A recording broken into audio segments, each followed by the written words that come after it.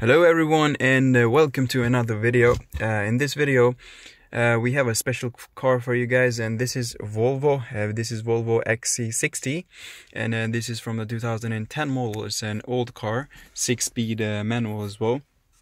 And we installed the Android screen on this car as well as the back camera.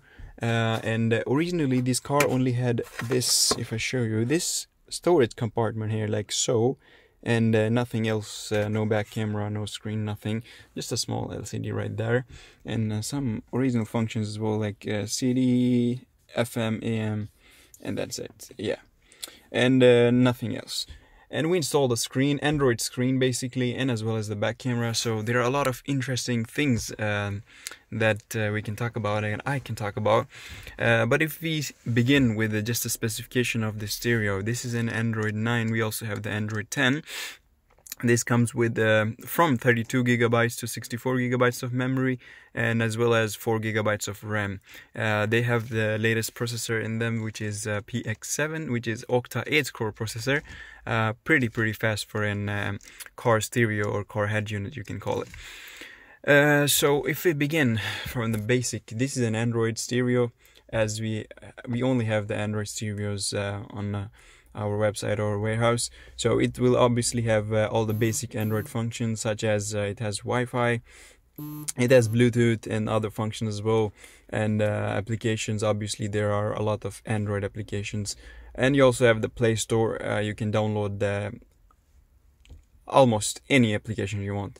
For example, I've installed YouTube and other stuff as well. I've installed some navigation software as well, Sidekick, iGo Navigation, Google Maps.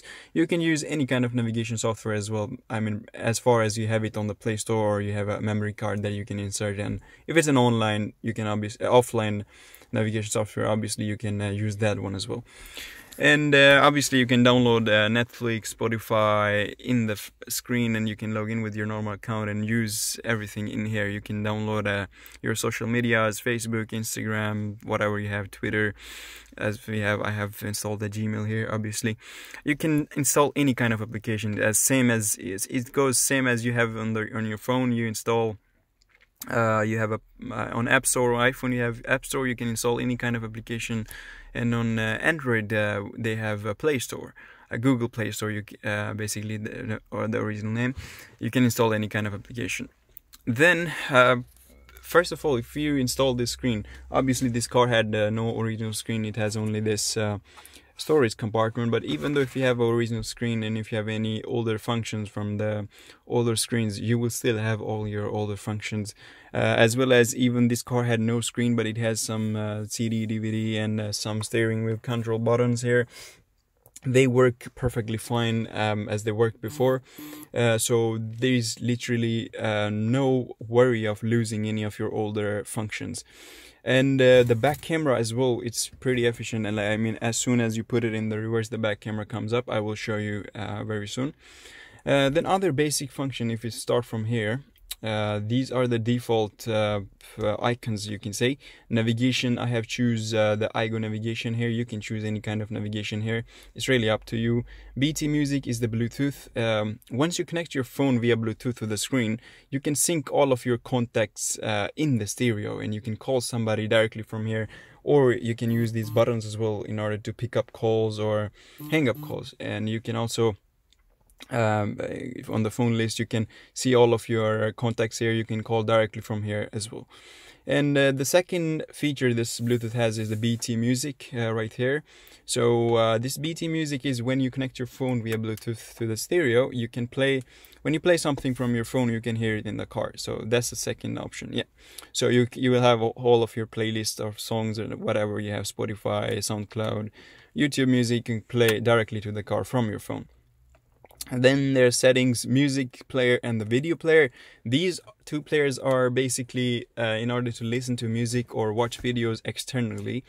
What I mean by externally is if you have a USB flash disk, or if you have a small memory card in which you have stored some movies or songs, and you want to connect it to the stereo and listen it or watch movies or stuff in the car, obviously you can do that as well.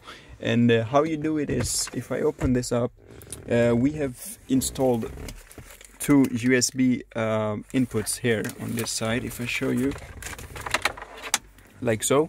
So you basically need to insert a USB here, and then you can go to the video or music in order to play or watch videos or listen to the music. Then you have the phone link here. This is the Apple CarPlay for iPhone. You can obviously you can also use a wireless Apple CarPlay in the stereo as well. So you don't need to buy any external small, if you can say, device or something in order to use Apple CarPlay. You have a built-in Apple CarPlay in the stereo. So once you open phone link, you basically connect it via Bluetooth to the phone link, and then you have Apple CarPlay in the same stereo. So you can use an Android and an iPhone at the same time on the same screen. Then the car information or car info. This is for the cars that have the original screens. If this car had an original screen and original functions or menus from the original screen, then you can, this is for those cars. So once I click on the car info, I will be able to use the older, you can say older screen. But this car had no older screen, so when I click, it's just black screen. But if you had the an older screen or original screen from MMI, then you can obviously click here and then use the older functions. Then you have the DVR. DVR is for the front camera or the monitoring camera, like the dashboard camera. So if you have like a dashboard camera, or if you want to install a dashboard camera or a front parking camera, you can connect it to the stereo and go to DVR, and you can basically record all kind of videos, save it in the stereo, or when you're parking, you can obviously click here and you can see the view from the front camera. Then these are some basic icons. Then obviously if you go applications, there are the Android applications, YouTube. I'm pretty sure 99% of you guys are probably familiar with these applications. These are Android applications. You can use YouTube, watch videos, everything. There's the dashboard as well. This dashboard is basically your whole speedometer. Whatever you have here, it shows here, like your mileage, your temperature, everything. Right now the car is turned off, so it's seatbelt is yes. So there you go. And right now the car is turned off, so that's why it's not showing anything, but you have everything here as well. And obviously you can change the modes to it as well, and you can do it by going to the setting. You can change it to sport mode. It really depends on what car you have. If you have a BMW or Mercedes or any kind of M Performance or any sports car, obviously you have a lot of other stuff to do here as well on the dashboard. But this car is a 6-speed manual from 2010, so it doesn't have any original functions like any modes to choose. So yeah, it's just basic. There are some other functions as well. And now I'm going to show you the back camera, how it works. So if I start the car and as soon as I put it in the reverse, the back camera comes up, and obviously your car sensor, this car sensor, it has a small screen right there, so it shows the sensor there, but you will also have the sensors here as well. So right now it's showing no signal because I haven't connected the cable properly, but yeah. And then if your car have a front sensor or a back sensor, they will work as like you have these small, I don't know if you can see it. So when I back up to something, it will show me the lines as well, and even also on the front side. And that's how the back camera works. And as soon as I put it in the neutral, it goes away. So that's how back camera works. And as well as these serious functions, you can use the original ones as well. Like for example, you can use like if I press FM, you can play FM, listen to radio, use this, or use the skip buttons, or you can use AM as well, or the CD as well. You can certainly, all the older function works. Even if I insert a CD, I don't have a CD device, but I have connected this to the stereo. So if I have a CD that has some kind of movies or stuff as well, if I put it in here, I will be able to watch it on the screen. So that's another plus point, you can say, a good function, yeah. And that's it, to be honest. And there are a lot of more things to do with this stereo and talk about, but the time is very limited, so I won't go into the detail.